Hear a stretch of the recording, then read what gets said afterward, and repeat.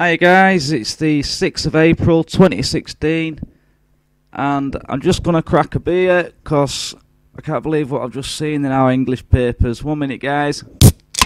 A nice cold can. I need one, man. By gum. Well, mysterious planet wiped out life on Earth once and could do it again this month. No way. I can't believe it, man. Right, so they're on about the 9th planet initially here.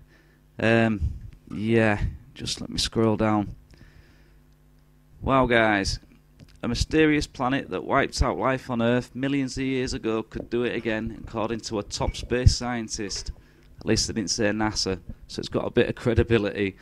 And some believe the apocalyptic event could happen as early as this month. Planet 9, a new planet discovered at the edge of the solar system in January, has triggered comet showers that bomb the Earth's surface, killing all life, says Daniel Whitmire of the University of Louisiana. So, guys in the USA, will you just check out your newspapers and have a look for us, peeps, please? Thank you.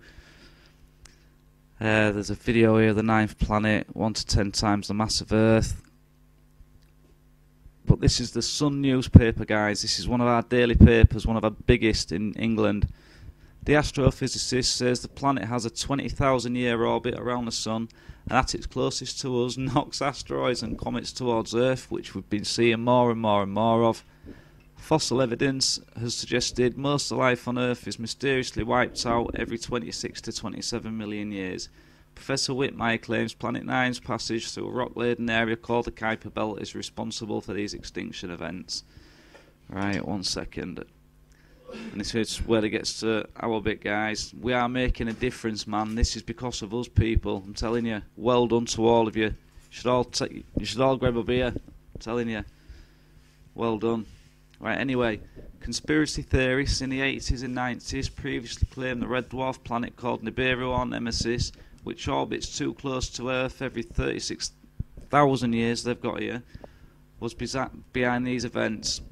Now some are convinced there will be a collision or a near miss before the end of April. Nemesis or Nibiru were widely dismissed as a crackpot pseudoscience until Planet 9 was identified in January by California Institute of Technology in the US. Right guys, there's some links here from Caltech. Oh well, listen guys, for this to be put in the Sun newspaper over here, I mean I know it's government owned and all that, but for them to put this in the paper, I mean, yeah, Planet 9, fair enough, but they've even talked about Nibiru and the passage before. Ah, dear me. Well, guys, eyes to the skies, God bless. Please just do a little homework for me, my American friends, and just see if you can find out from this University of Louisiana and Daniel Whitmire. But this explains the meteor showers, the earthquakes, the volcanoes, every bloody thing. For any newbies, there you go. This is England's tabloids giving it rock all. I've never seen them do out like that.